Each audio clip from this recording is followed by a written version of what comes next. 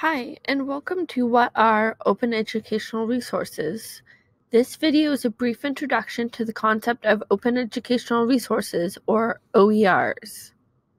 What is an OER? Open means these resources do not have the added constraints of licenses or royalty fees for educational purposes.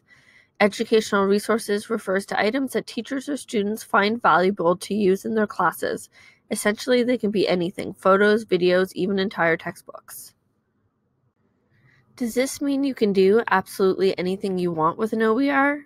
Well, not quite. Although there is no fee attached, creators will specify how the item can be reused. You can find this information in the Terms of Use disclaimer, or more often in a Creative Commons license.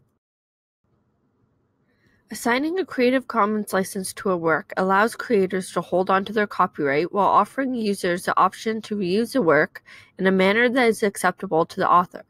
You can find the full description of different Creative Commons licenses from the website creativecommons.org. What is not an OER? Fully copyrighted resources, which are resources that do not reside in the public domain and are not licensed using Creative Commons. And subscription-based resources. Your campus library subscribes and pays for the digital resources available to students and faculty.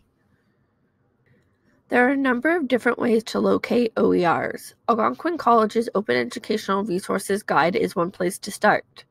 Creative Commons also has a search tool available at creativecommons.org.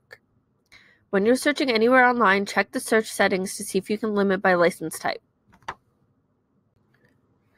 There you have it, everything you need to know to get you started about OERs. For a more in-depth look at open educational resources, please consult the works listed on the Algonquin College Subject Guide or stop by and chat with your friendly library staff.